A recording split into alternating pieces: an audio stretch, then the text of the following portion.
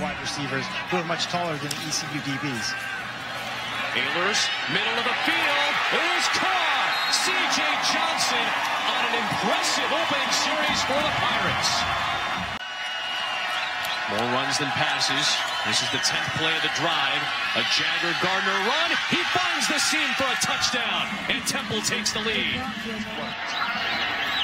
Russo handing it off for Ray Davis. Waiting for the signal, and he is in for the touchdown.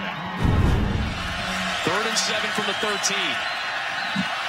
Russo under pressure, and that ball is out. East Carolina may have gotten it anyway.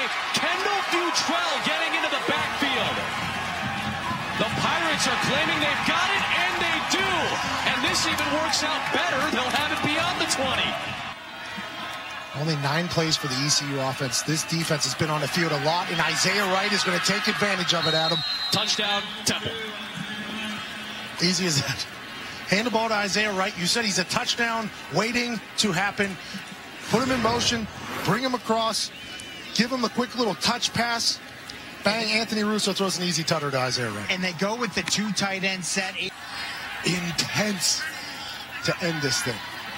Ehlers, end zone, it is caught! It is a touchdown for C.J. Johnson, his 2nd of the night and the 2nd of his career. Teaming up with his high school quarterback, Ehlers again.